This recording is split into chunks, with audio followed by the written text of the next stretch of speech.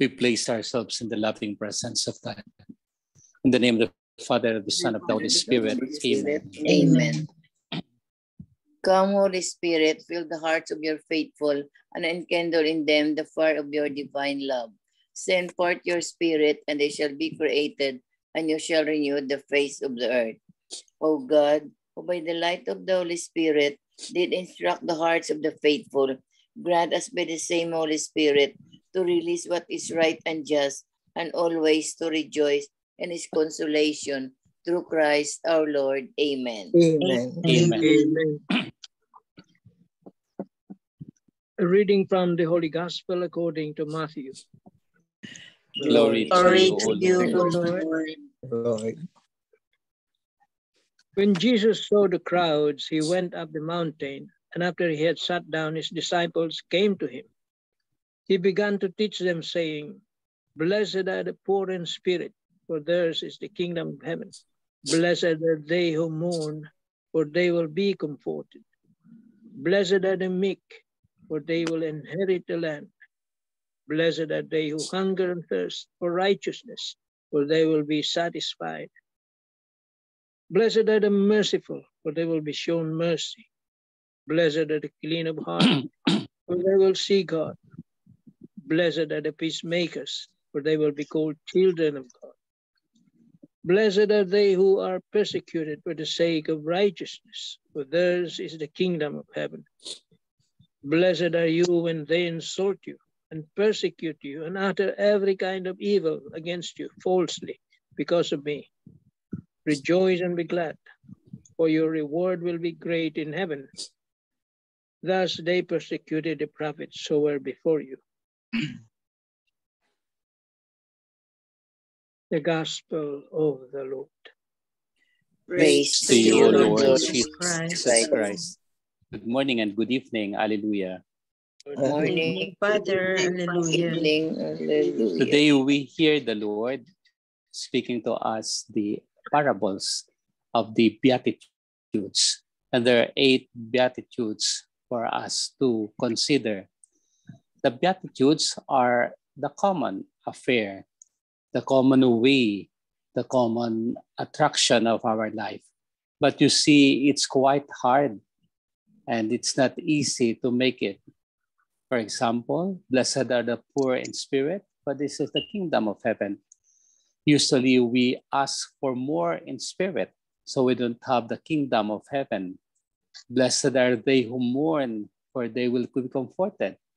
Many times we abhor mourning, and so we have not comfort. We don't have the comfort of God, and so on and so forth. These Beatitudes speak of the language of the reign of God. This Beatitude speaks of the reign of God that is fulfilled in the hearing of the faithful. This Beatitudes of God is done so as to live it in the eyes of God. So much so that we are blessed when we are poor in spirit. We are blessed when we mourn. We are blessed when we meek.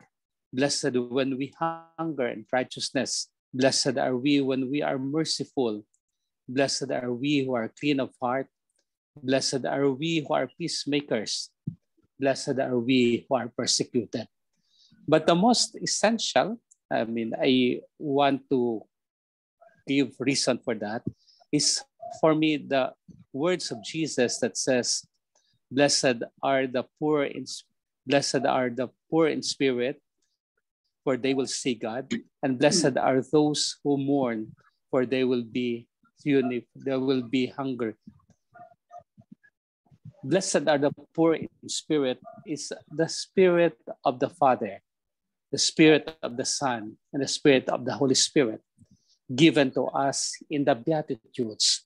So as to when we are able to have it, it means that we know whom we are doing, we know whom we are preaching, we know whom we are persecuting, and we know whom we are following. Perhaps they are in spirit, for this is the kingdom of heaven. But the reality is this: when the poor in spirit, those who are in need, those who are in struggles, those who are warm, those who are in poverty. They are the poor in spirit. And so when we give them, this is the kingdom of heaven. They have blessed, they have all the remedies coming from the Lord. And so much so that the honest way of putting the things is we live together the Beatitudes of God. So one by one, you can check on this. One by one, you can meditate on this. One by one, you can program yourself doing the image of the disciples. And so the Beatitudes are included in us, and so they are given to us for us to follow the Lord. Amen. Amen. Amen. Lord Jesus Christ, Lord Jesus Christ, Lord Jesus Jesus Christ, thank you for the Beatitudes thank thank you you for the Beatitudes Beatitude that you have given us, that you have that you have you given have us, given us, the source of our blessing, the the source source of source our of our blessing, blessing, of our constant renewal. of our of our constant renewal, renewal. To you and to the Father, to you and to You the and to Father. the Father. we give you thanks, O Lord, We give you Give thanks. you Give you thanks, O thanks, Lord, O Lord, for the many times the Beatitudes for the for the many times times the Beatitude Beatitude are reasons for us to go far away.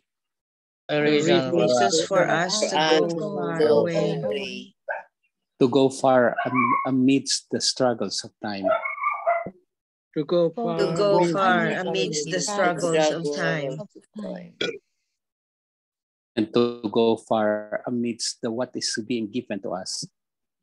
and and to go far amidst what is given to what's us. given to us. even us. Thank you, O Lord, Thank you, O O Lord, for Lord, these Beatitudes that you have proclaimed. for this for for these these Beatitudes you have Beatitudes that you have proclaimed. proclaimed. It's not easy. It's not It's not easy, easy, It's not hard. it's it's not not hard, hard, But altogether we will follow it but but altogether we together will we will follow follow it and obey your commandments. and and obey obey your your commandments. commandments. Teach us, O Lord, teach Teach us us, O Lord, O Lord, to be one with you to to be be one one with one you, with you, in unifying ourselves in in unity unifying ourselves ourselves in the Beatitudes. in the in the Beatitudes. Beatitudes. Beatitude. Amen. Amen. Amen. Amen. Hail Mary, full of grace, the Lord is with you. Blessed are you among women, and blessed is the fruit of thy womb, Jesus. Mary, Hail Mary, Mother of God, pray pray for us sinners, now that the hour of our the death. hour of our death. Amen. Amen. Angel of God, my guardian, My guardian dear, whom to whom God's God's love love be here, commits me here, ever this ever day this at my day be side. at my This side, day to be at light my and guard, to rule and guide. guide, Amen. guide. Amen. Amen. Saint Hannibal, Pray Pray for for For us. us, Saint Anthony, pray Pray for pray us. for us, Saint Augustine, pray For for us. us, send, O Lord. Holy the Apostles, Apostles into your church, The Lord be with you. and with your your spirit, spirit. May Almighty God bless us all, the Father, and the Son, and the Holy the Spirit. Holy Spirit. Amen. Amen. Amen. Good morning, good evening. Morning, Good evening. Father. Good evening, Father Danny. Good evening. Good evening, Tita Hi, Tita Liz. Lynn. How are Good you? evening. Sorry to be late. Okay. Wow, Tita Linda is around. Oo. Just arrived from the airport. I had no internet. Mhm. Bad weather eh. Oo. Bad weather sa Bad Manila. weather Lakas dyan. ang ulan, yes. Lakas ang ulan. Oh. Sige, mhm. ulan.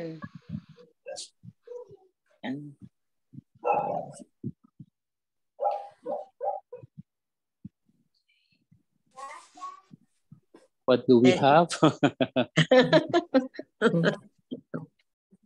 Ang time. Na-remember ko lang ang assurance to Tita Lynn ba na blessed are those who mourn, for they shall be Or they will. comforted. They shall be comforted, Tita Lynn. The assurance, Tita Lynn, na sa Beatitudes. Yeah. Yes. Yes. Yes. Yes. It's in the 3 pointers. So, any question for Father Danny?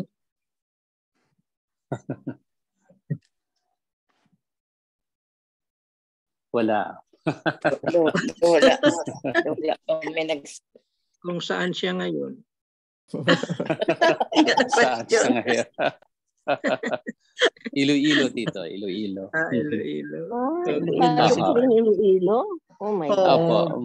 Magkita kami, Tita Lynn. Wow, galing. When did you fly to Iloilo, Father, if I may This ask? morning, Tita. This morning.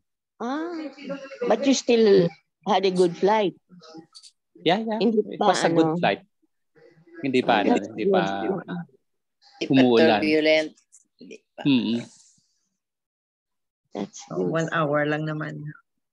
Yes. But na-late 1 kami hour. ng 35 minutes. Na-delay. Na-delay. Yeah. So, grabe, Iloilo na naman si Father. sa home sweet home si Father. Sweet home. Bukas, you're in your Davao house, naman siguro Father? si Father. Ha? You're in your house? Yes po. Opo. Yeah, sa home sweet home siya. That's nice. Sunod, Davao na naman, Father. Davao naman si Father. Sunod, Davao We'll na see, naman. Tita. Davao, Cebu. We will see. Grabe si Father.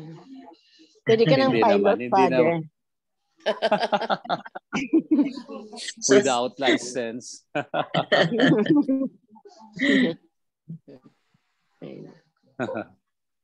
Siguro ilang points na ang mileage ni Father no sa PAL. Oo. Dapat may Ginagawa. free ticket na, di ba?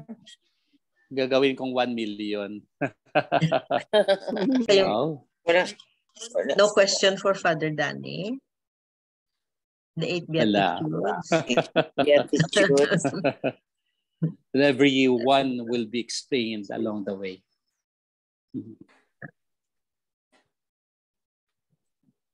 Yun ang i-follow natin to be towards perfection ang sabi sa reflection. But Yes.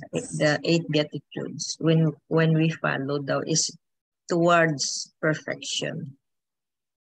We will see that one tomorrow. And then the next days. One at a time. Yes. Okay, see you. So, see you, Father. Thank you very much, Father. Take care. Walang question We love you more, Father. Okay. Bye-bye. See you. Si Father. Kung saan-saan si Father yan palagi. So anyway, Tita Lynn, for the 3 pointers.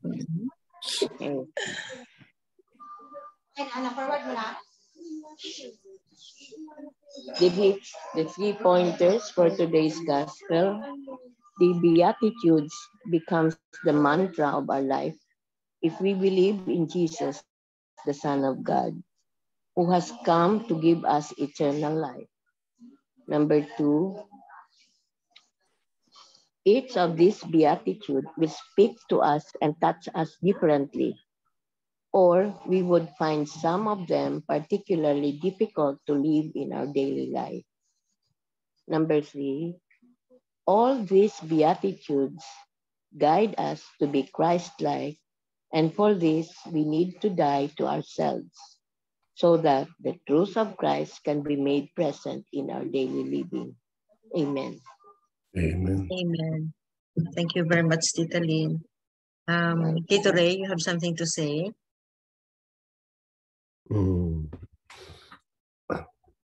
Wala po. Tito Manny? Wala din. Ako wala din. Praise the Lord yan. Yun po ang aking reaction to the Beatitudes. Praise the Lord. It's very challenging, no? Kasi 8 ang binigay sa atin, tapos towards our perfection. And so challenging. It's not easy. It's not easy, no, to follow. Oo.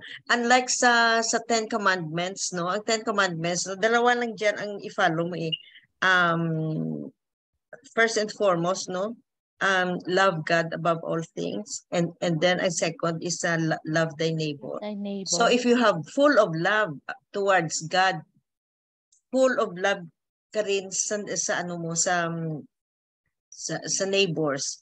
So when you have love, everything else sa 10 Commandments will follow. Pero itong 8 Beatitudes is more challenging kasi more challenging ang 8 Beatitudes. So, teka ha, may ano ako ha, basahin ko lang ha, may i-share ako daily. I have here a reflection from Daily Gospel and Reflection. No? The title is The Heights of Holiness. So it says here, when Jesus saw the crowds, he went up to the mountain. And after he had sat down, his disciples came to him. He began to teach them, saying, "Blessed are the poor in spirit." Ito ang again mentioned in number 1. Blessed are those who are poor in spirit, for theirs is the kingdom of heaven. So now, today we are given the high calling of the Beatitudes to ponder. These lessons were taught by Jesus on a hill just north of the Sea of Galilee. Yan, mapuntahan niya natin when we go to our pilgrimage. North of the Sea of Galilee. Many were coming to Jesus to listen to him preach and to witness his many miracles. They flocked to him in this remote location, and Jesus had them recline as he preached what is now referred to as the Sermon on the Mount. This sermon is found in chapter 5 through 7 of Matthew's Gospel. So, what a way to begin his public ministry. This teaching of Jesus was brand new and must have left many people mesmerized. Jesus no longer taught only the precepts of the Old Testament, such as the 10 Commandments. He now elevated the moral law to a level never conceived before. As the people listened to these new teachers speak with new authority and wisdom, they may have been excited and confused at the same time. First time nila na-hear it, first time na Jesus teaching is beyond New Old Testament. To hunger and thirst for righteousness, to be merciful and clean of heart, and to be a peacemaker could have been accepted. But why was it that being poor, mournful, and meek were considered blessing? Yan. Bakit kaya considered na blessing ang nagamorn? And those who are meek, they are considered blessings. And even more challenging, why was it good to be persecuted for the sake of righteousness or insulted and falsely accused because of Jesus? Bakit blessed ang tawag, no? When Jesus' new and radical teaching is clearly understood, it is not only his first disciples who have been confused and excited at the same time. We too, tayo. If you truly listen to his teachings and understand what he means. This will find that you may be challenged to the core of your being. Jesus' teaching must be embraced fully and without hesitation. So the Beatitudes are our call to perfection. Yun ang na-mention ko kanina kay Father, call to perfection.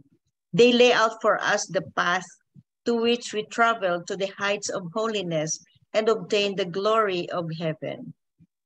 They are our fine-tuned and detailed roadmap to the fullness of happiness and joy. But they also call us to a radical transformation of our minds and in our actions. They are not easily embraced in the sense that they require what we turn from every selfish tendency we have and choose to live free of every earthly temptation, attachment, and sin. Perfection awaits those who listen to, understand, and embrace the Beatitudes. Ito, a very, very big challenge sa atin, ang Beatitudes. Towards perfection, ito something spiritual. Very challenging if we apply all the 8 Beatitudes in our life. Very challenging. Especially itong blessed are those who mourn. Bakit daw, sabi sa reflection, why? Why are we blessed if we are mourning? Why are we blessed when we are persecuted?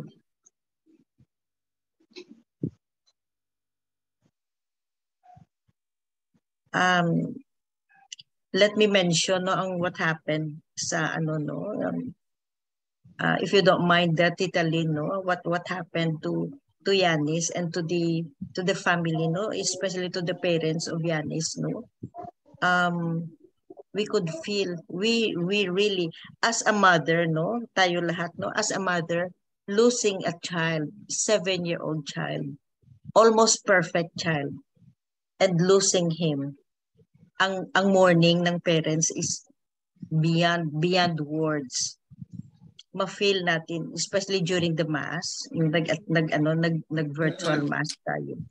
Ma-feel natin, we really feel the anguish and the deep emotions. So why are they called blessed yung nagamorn? Just maski na si Tita Linda na grandmother siya. Yun ang challenge. Bakit blessed? Bakit blessed ang nagamorn? Tapos and those who are persecuted. So if we apply that in our daily life, we just cannot ask God why. Just like what happened sa apo ni Tita Linda. Na Tita Lynn, lahat kami is affected talaga. Lahat tayo is affected. Yes. I thank you for masakit, pero this is an assurance, Tita Linda, you will be comforted. Yes. You will be comforted. That's an assurance. It proves that God really loves us. Yes. And God loved Yanis. Oh, yes. Kaya that kid was very, very perfect. Kaya kinuha na lang. Very pure. Oo, kaysa you'll be sinful. Kaysa mag-sacrifice siya. Either mag-sacrifice siya and then in the long end, hindi pa natin alam. Wala kasi pa nga, rin. at least sa age ng 7 years old, but considered as angel pa, innocent pa. Innocent and pure. Innocent and pure pa. So, baka time will come ba na may free will na ang bata, may free will na si Yanis, and then baka iba pa ang baka iba pa ang path na niya ba, because of his condition. Because of his condition. So kinuha na lang. So yung yung what happened to Yanis, no, I remember also Blessed Carlo, yung 18-year-old na namatay rin. Almost perfect. Yung leukemia, almost perfect din ang batang yun. Kaya kinuha. So yun ang pinakamalaking challenge. Bakit? Especially kung kinuha sa'yo. Bakit? So our only assurance is blessed are those who mourn, for they will be comforted. Amen. Amen. Amen. Amen to that.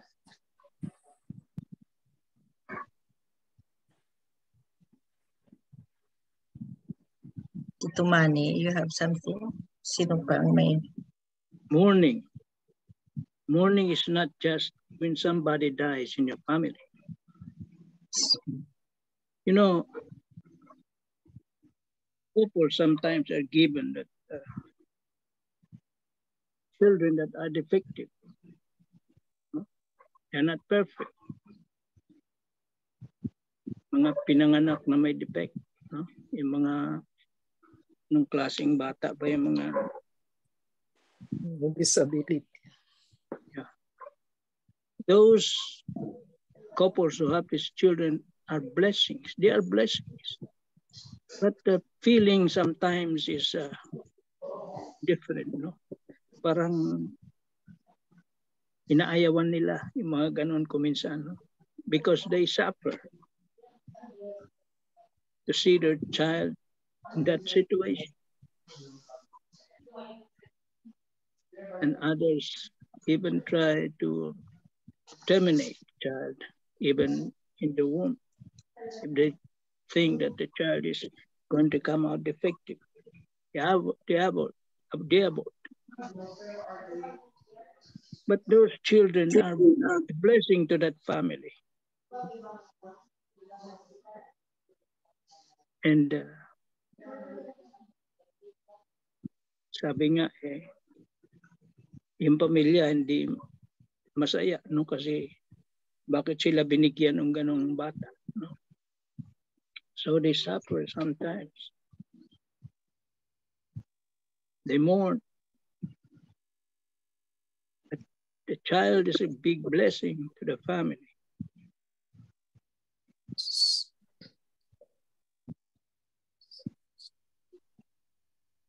And most couples or parents don't understand it.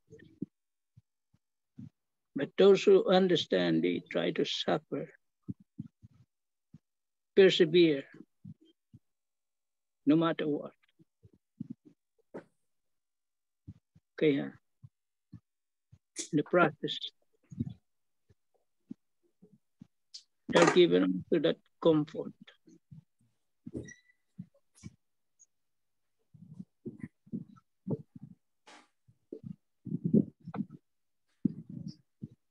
Kaya yung mga families na mayroong ganun, they are blessed.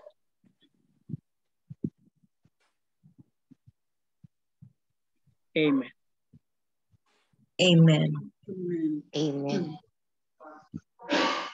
Thank you very much, Tito Maris.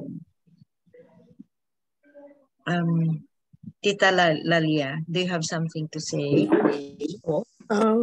I just agreed to Tito Manny. Those who have children with disability, they are so blessed. Kay some other family, they have to improve their finances because I know one of the family.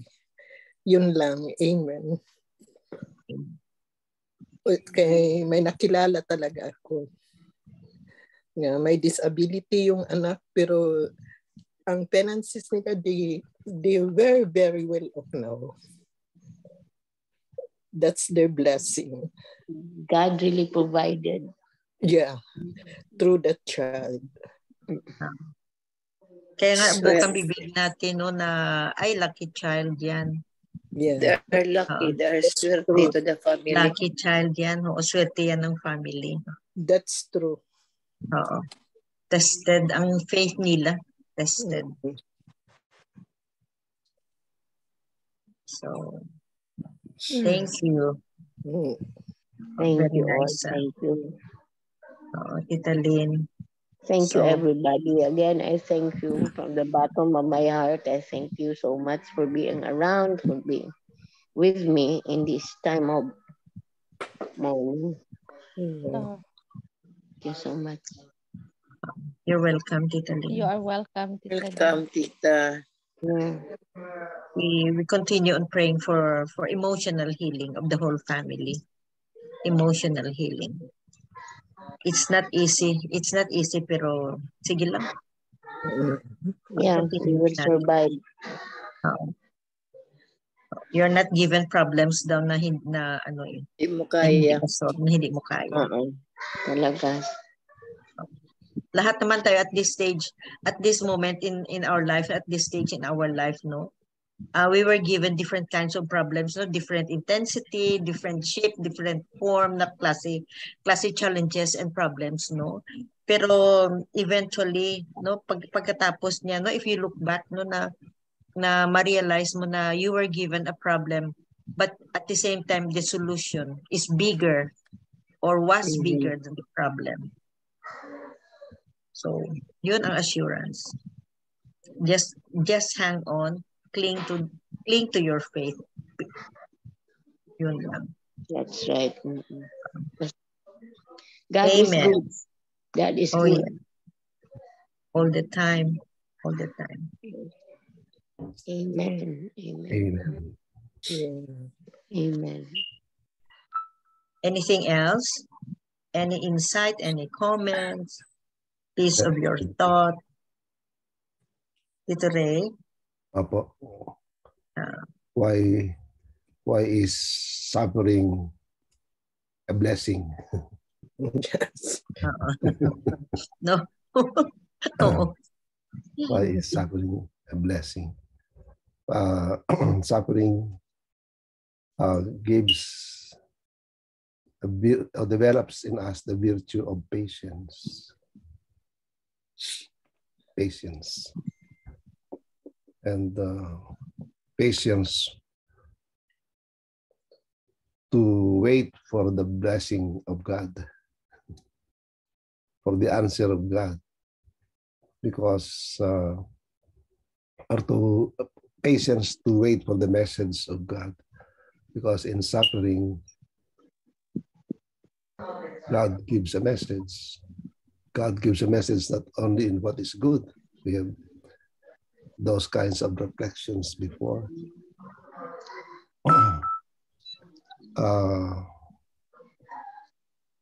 These sufferings make us poor, like the death of Yanis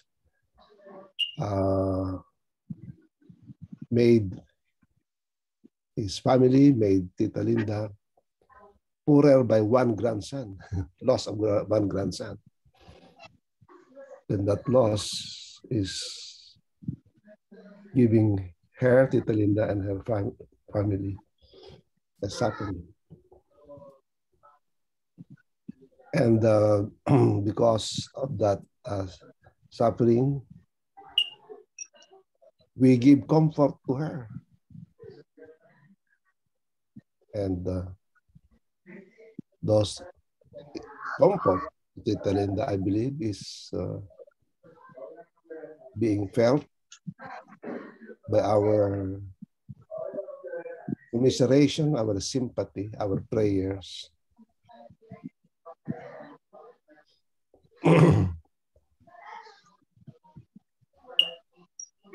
And there is here Tita Jay, you posted a message from or message of Pope Francis.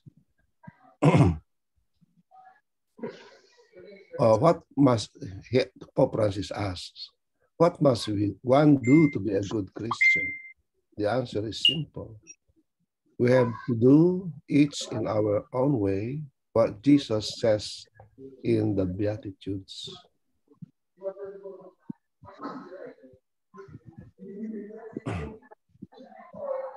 That's the thought. Yeah. Thought of the day. Thought of the day. From Tito Ricky. And mourning is not only for the dead, we mourn also for our sins, because sins can kill our soul, can keep us away from God. This is another reflection that the mourning can be also our sins. So with the message of Pope Francis, we can go on with our lives guided by the Beatitudes, because the Beatitudes is the way to live or to be a good Christian. Amen. Amen. Amen. Yeah, beautiful itong thought of the day ni Tito Ricky. Mourning is not only loss of a loved one, but also mourning over our personal sins, the transgressions of others, to be meek. Mourning, taga-mourn tayo, not only because of the loss of a loved one, but we are mourning because of our personal sins. That there is, if we don't do something, no, we are losing our soul because of these personal sins. Amen. Amen. Amen. Thank you very much. Thank you. Thank you. Thank you. Thank you all. Thank you all. You're welcome, Tita Lynn. Thank you. So, closing prayer, Miga Bilen. Okay, MJ. Almighty God, you graciously hear all our prayers, and you promise that when 2 or 3 agree together in your name, you will grant our requests, fulfill our desires and prayers, and make all things work together for our good. Increase our knowledge of your truth and our experience of your love. Amen. Amen. Amen. And all together, please, glory be to the Glory Father, be to to the the Son, Father, and to the Son, and to the Holy Spirit, Spirit, as it was in the beginning, is now, and ever shall be, world without end. Amen. Amen.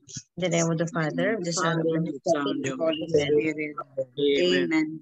Thank you all. Thank you very much. Thank you. Thank you again. Thank you all. Love Welcome, you Tita all. God Lynn. bless us. Love you more. God God bless bless. us all.